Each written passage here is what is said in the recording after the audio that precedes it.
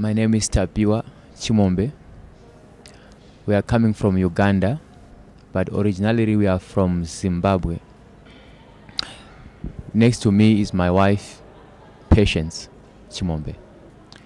Actually, the problem that made us come here today is that we're having some issues with my wife complaining about stomach pains, regular stomach pains, and also we are looking for solutions to that effect, and as well the fruit of the womb. And on my side also, I have been seeking guidance and direction on ministry, because I have been having some hiccups in as far as ministry direction is concerned. So I came here to make sure that I seek guidance and direction from the anointed apostle J.B. Makananisa. Actually, it affected me in a great way, because my wife would always call me at work telling me how painful it is in her stomach, and she actually was uncomfortable with the situation around her, considering that we are married, and she, as a lady, she expects something. And also for myself, I know, like as the prophet has confirmed, that the Lord has called me and is preparing me to use me. I was not pretty sure of the area in which the Lord has actually called me for. I thank God that I'm here, that the prophet has clarified and has shed some more light on the direction.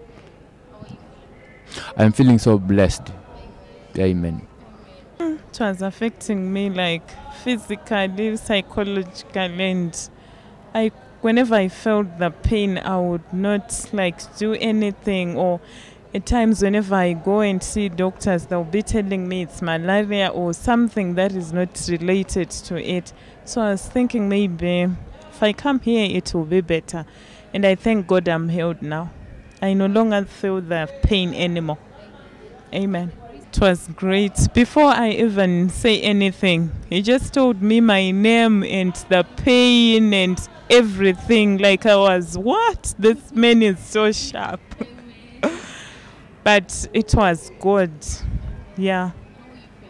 I'm now good. The pain is gone. I'm happy. And I'll be holding my baby very soon. That's what he said. He also said, like, at times you just have to be patient, like your name. But I've been patient enough, though. Yeah, I know. That was true. Well, I would say marriage has got to be an institution run by God.